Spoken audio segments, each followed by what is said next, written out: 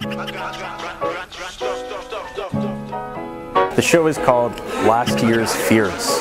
For this art show, I asked artists to do something very daring. I asked them to paint something that they're afraid of. There's 19 artists in the show, artists from backgrounds such as fine art, mural art, graffiti, tattooing, graphic design are all involved. Hanging up your work on a wall when you're an artist is kind of like an act of bearing your soul. This show really goes just one step further, where artists are being brave enough to exhibit their true fear with perfect strangers.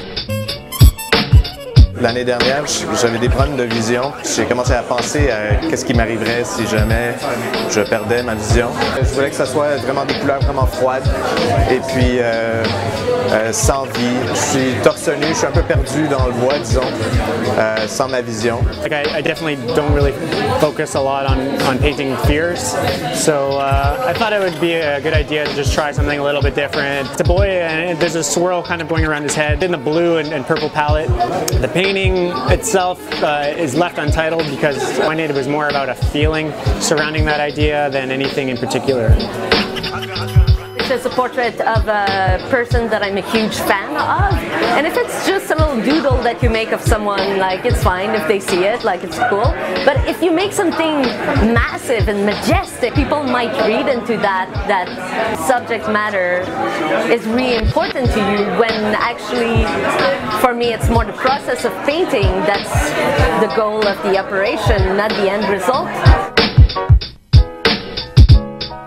Moi, ma peur, c'est l'agoraphobie, les gens en général. Donc, on peut voir un peu dans ma toile la réflexion d'une personne dans l'œil. I chose, for my painting, it was a fruitless tree. It's like being strong and being fully capable of doing some things great, but dying and leaving nothing behind, leaving no children, not finding the love of your life, or having an empty career. And there's a sense of deep connection that's being made that normally would not happen instantaneously.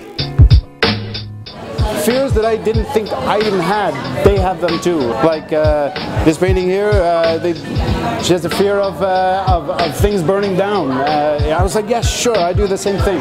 It's amazing. Étant donné que j'ai jamais vécu aucune situation de feu, c'est vraiment plus l'idée que je m'en fais, la peur que ça arrive, la fumée, l'asphyxie, l'espèce de panique autour de tout ça. Maybe you would suspect that these artists are actually in this space, so coming to check it out, a good idea.